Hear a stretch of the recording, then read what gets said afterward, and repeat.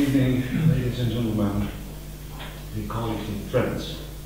I'm really glad that I can welcome you to Gideon Levy, Israeli journalist who was, and I can still is, kind of special case and kind of hero for young journalists. At least at the time when I was doing journalism, he was one of those who were so different that we delayed his job. And it's fantastic that he is here because not only that he is a different journalist, and I think his talk will prove it, although he is in a, let's say, special kind of relation with his country because his family comes from Czech Republic. They're not from Czech heritage, but Jewish, German or Czech-speaking heritage. But he is actually kind of local. So if someone here is sometimes upset that we don't have proper journalists, I have to say we have. Yeah. But they work somewhere else. Ladies and gentlemen, this is Gideon Levy.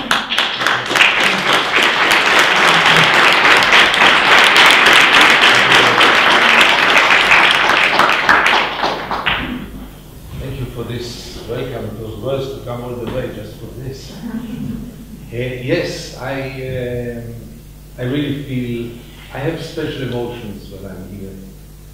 You must understand that I was brought up knowing that anything which has to do with Czech Republic, Czechoslovakia then is the same, is wonderful, is great. The music, the food, the beer, everything that we heard about Czech Republic was always so good. I even remember the basketball games between Brno and Maccabi Tel Aviv. My mother, who had no interest in basketball, she was always in favor of Brno against Tel Aviv because she came from Moravska Ostrava, which is not so far away from here. So I remember clearly those games between Brno and Maccabi Tel Aviv, and I knew that I had to be also in favor of Brno. And who would believe that one day I will stand here in Brno, in the university, see my photo in the corridor with Czech writing, and it's very meaningful for me. It's also meaningful for me because Czech Republic chose a certain way in the last years toward Israel, toward the occupation, which contradicts a little bit what my mother told me about the Czech Republic, if I may say. And it's really interesting and fascinating for me those days that I'm here with the activists to realize the level of, I would say, even ignorance and brainwash in this country. I understand, I can't read Czech, so I don't know, but my feeling is that the media is playing here a very, very powerful role, and in a way it is betraying its duty, nothing to do with politics. And that's my main subject today, because I will not speak about Czech media, I'll speak about Israeli media and its betrayal of its mission. But I understood from what I was told, maybe I'm wrong, but I understood from what I'm told that Czech media and Israeli media can find a lot of things in common, and they are not very, very promising and positive things, I'm afraid to say, in covering or mainly not covering the Israeli occupation. So we talk today about the Israeli media. I'll be happy to answer then questions about any other topic, but we are here in university and I will really concentrate on this. And my first assumption is, it's very hard to prove, but I truly believe that without the collaboration of the Israeli media with the occupation wouldn't have lasted for so long, for 50 years. The Israeli media is a free media, is almost totally privately owned, very little censorship, if at all, very little pressures from the government, but the Israeli media suffers from something which is 10 times worse than censorship, governmental censorship, and this is self-censorship.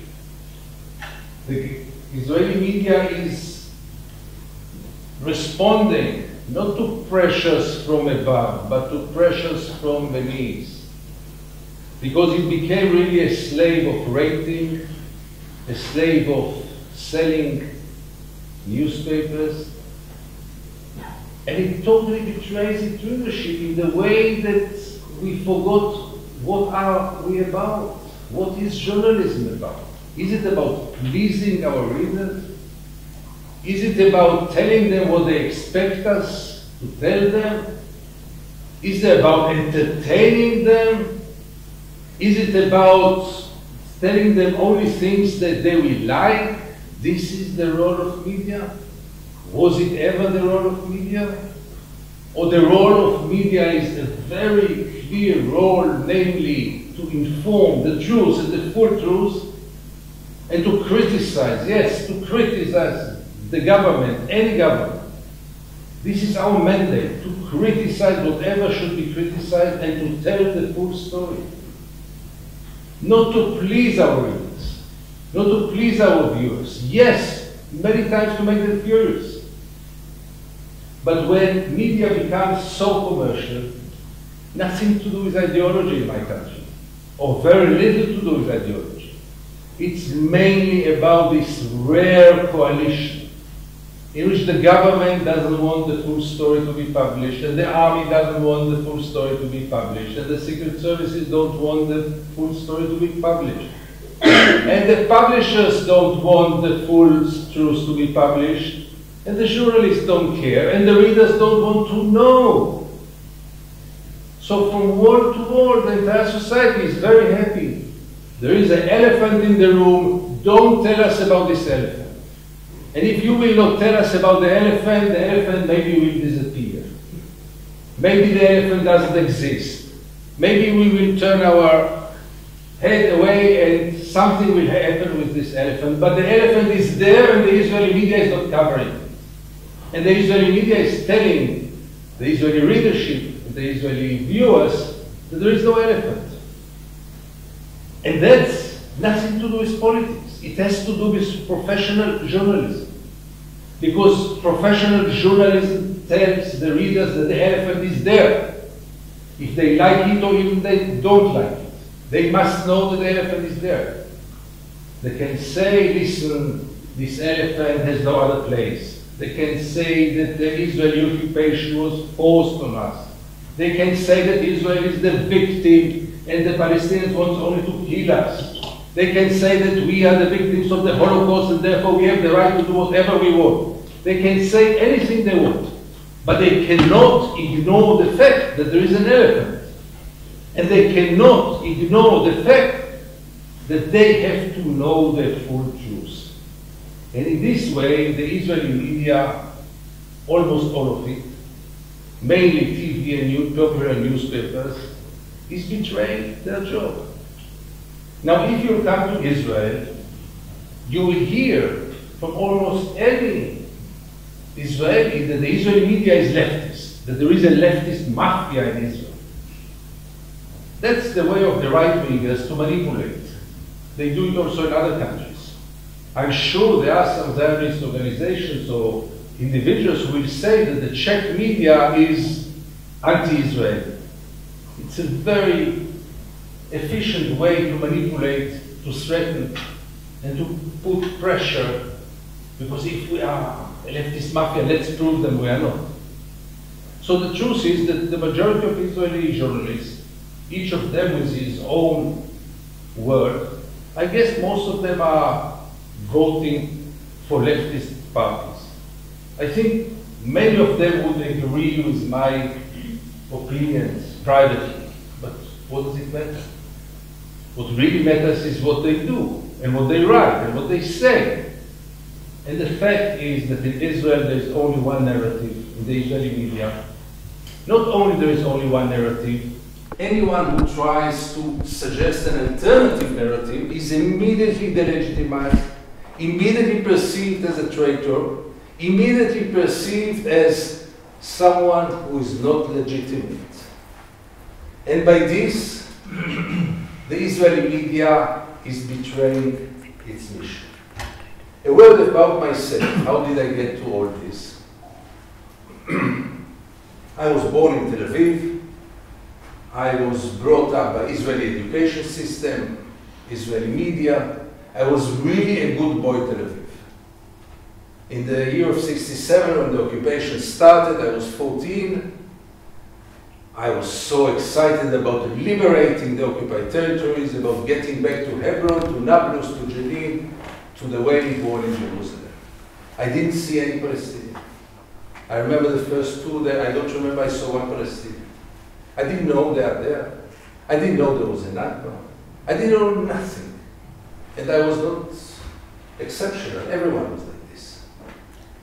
It took me another 10 or 20 years in which I served in the Israeli army and I worked with Shimon Peres. And only in the late 80s, I started to travel to the occupied territories. Incidentally, a friend told me, when I was a journalist, a friend told me that there were some olive trees uprooted by settlers. Let's go and see it. This was the first visit, 87. And gradually, I realized two things. That the biggest drama of Israel is taking place in the occupied territories, and that there is almost no one to tell the story for the Israeli leadership. And then, gradually, I decided that I dedicate my professional career to cover the occupation, to tell the Israelis the story that they don't want to know. And the second conclusion was for me that there is no one else to tell the story. You know, the dream of every journalist is to be exclusive. Unfortunately, I'm almost always exclusive, which is a privilege, obviously, but I don't enjoy it. Because in most of the cases, except of 1, 2, 3 colleagues of mine, most of them in my newspaper, not elsewhere, nobody is there. Nobody is there when Israel is executing teenagers who come with a knife to the checkpoint and could be stopped like nothing without killing them dead. Nobody is there when on a daily basis Israeli soldiers are penetrating private homes, bomb the doors in the middle of the night, wake up the whole family, kidnap one of the sons, take them to rescue, hit them, and then he can find himself for months and months in jail without being brought to trial, many times also tortured in interrogations. Nobody is there to cover. Nobody is there to cover the house demolitions, which are on a daily basis, mainly in the last year or two. Nobody is there to tell the Israelis what is being done on their behalf. Now, again, I must emphasize, it has nothing to do with politics. It has to do with good journalism. You have to tell the full story. And most of the Israelis don't know what is going on in the occupied territories. It's not only the betrayal of not covering the occupation and the crimes of the occupation. It is also about a brainwash system, which is systematic in Israeli media, I'm afraid to say, for so many years, dehumanizing the Palestinians. For most of the Israelis, if you scratch a little bit under their skin, you will realize that they don't perceive the Palestinians as equal human beings like us. They wouldn't admit it, but that's the truth. This enables us Israelis to live in peace with the occupation. Because, you know, if they are not human beings like us, there's not so much problem of human rights. If they are not human beings like us, maybe we have the right to do what we do. If they were, for example, born to kill. So it's our right to protect ourselves. If they are all terrorists, it's our right to arrest all of them. And this message is being taught and delivered in the Israeli media. I guess some of you are students of journalism, and you know that not opinion pieces make make really a change. What makes a change is the flow of information on a daily basis. And if you keep on telling a certain story on a daily basis for years, you shape the public opinion. So when the only Palestinian who is present in Israeli media is a Palestinian with a knife or with a bomb, so the average reader would think that all the Palestinians have either a knife or a bomb. When killing of hundreds of Palestinians is hardly covered, then it is not such a big deal to kill so many Palestinians. In the last war in Gaza, 2 years ago, Israel killed almost 500 children. 250 out of them, I'm not very precise about the numbers, more or less 250 of them were less than 5 years old, babies. 250 babies. They have faces, they have stories. For most of the Israelis, they were all terrorists. And therefore there is no problem in killing them, obviously. Now if you will tell an Israeli, but listen, he was 3 years old, how can you blame him of terrorism? So you will say, no. Hamas used them as human shields. Hamas was hiding behind all those babies. The media is collaborating with this version, which is a almost total lie, except of certain cases, obviously. But by and large, 500 children, 250 babies, and not to tell the story of their killing, not to be even ready to hear or to inform what happened.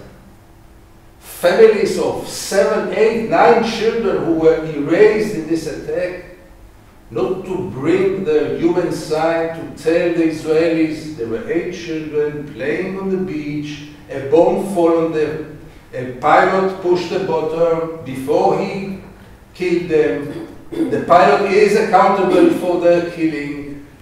You can't tell it. And most of the Israeli media will not publish it.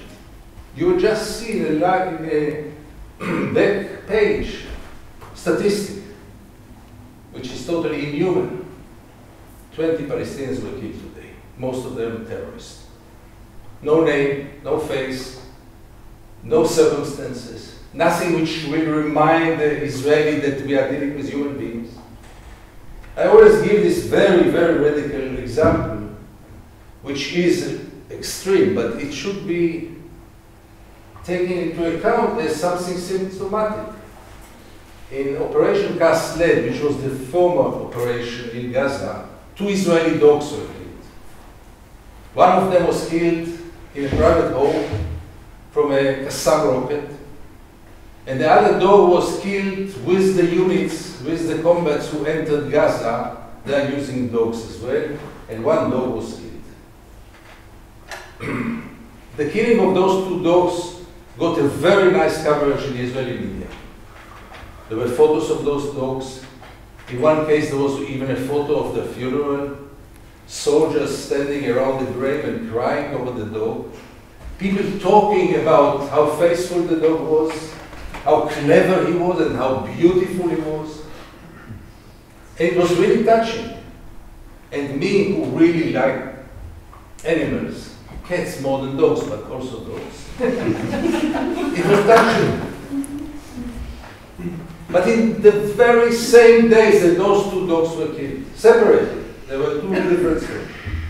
In those very same days, there were tens of Palestinians killed on a daily basis. Now, if you put the story of the tens of Palestinians killed in page number 15, small story, no names, no images, nothing which will remind you what are we talking about. The message is very clear. A life of a Jewish dog is worth much more than tens of Palestinians killed. That's the message that the Israeli media is transferring to the readership on a daily basis. And this shapes public opinion. Because if this is the information you get, if this is the picture you are getting, your heart goes to the 2 Israeli dogs. And you have no emotions whatsoever to the real victims. And those are the Palestinians. Now that's an extreme example, but there are, on a daily basis, examples.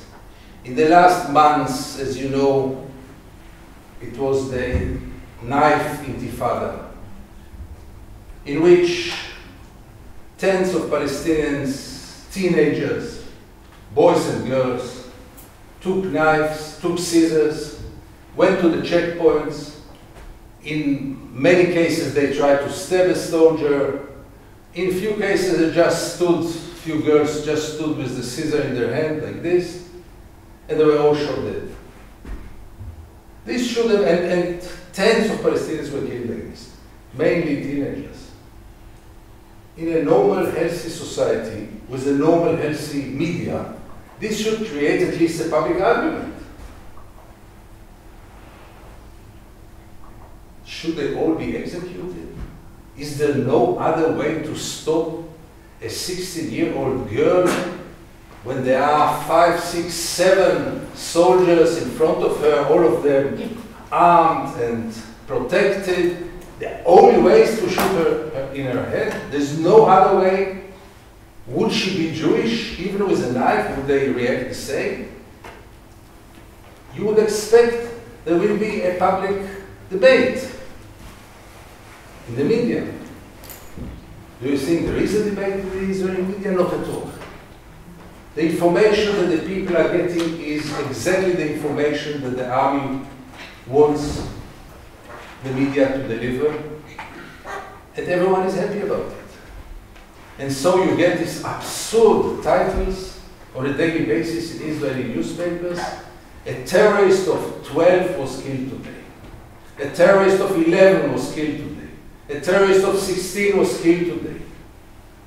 And then you know that there is no moral question because he was a terrorist, so sure he deserves to be killed. And nobody will go to the family and to hear what was the story of this young man, what brought him to take a knife and to go to the checkpoint, which again is the role of the media, because we want to know what are the motivations of those people. Why do they do it? If you want to stop it, you have to understand what motivates those people, but not in the Israeli media. For them, it's enough to take the official announcement of the army spokesperson, namely a terrorist of 11 was killed today. He was trying to stab a soldier. Many times he didn't even try to stab because they don't even get into it. They shoot them much before. And no questions, no argument, nothing. This is accepted. Now this takes place in a democratic society because Israel, in its own sovereign borders, for its Jewish citizens, is still a democracy.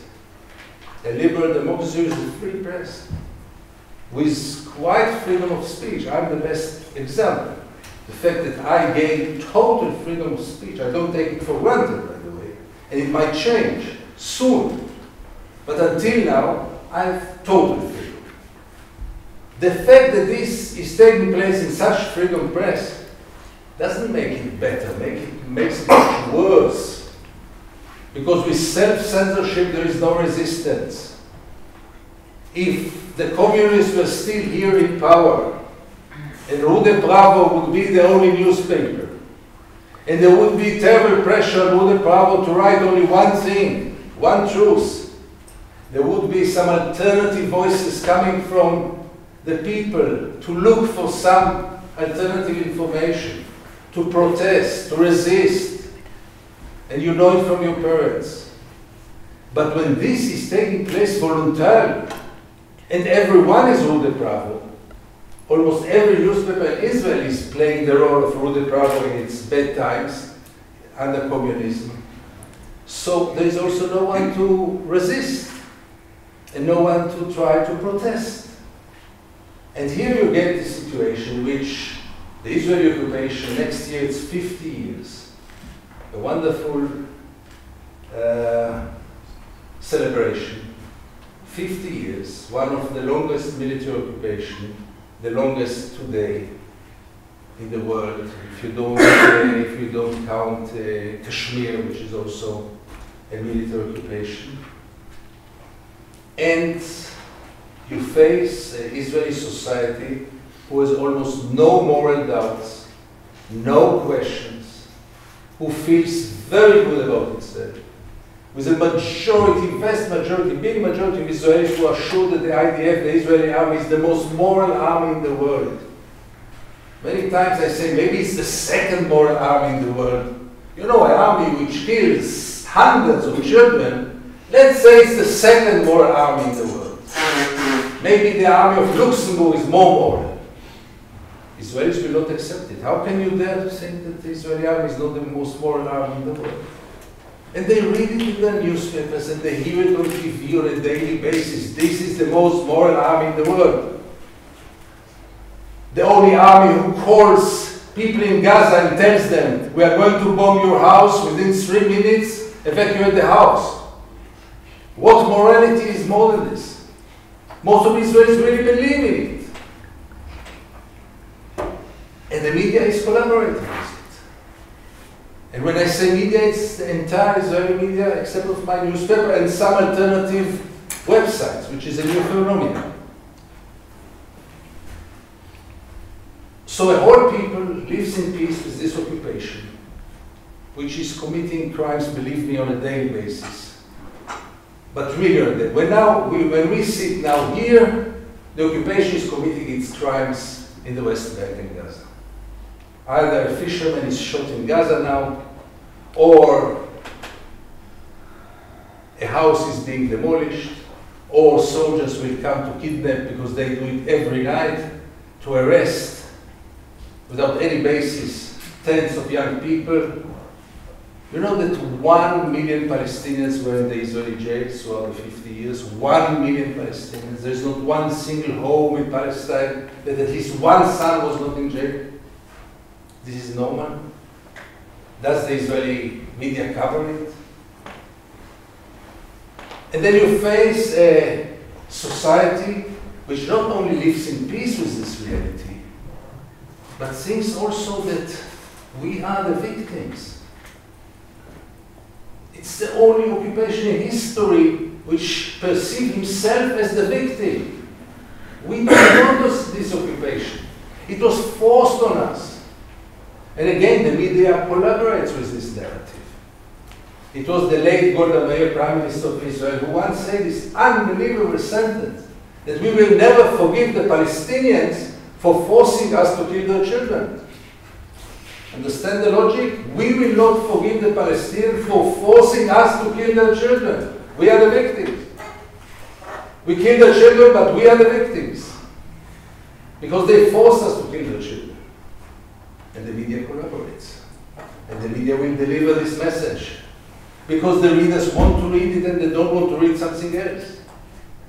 Because there is only one publisher in Israel who is ready to pay the price.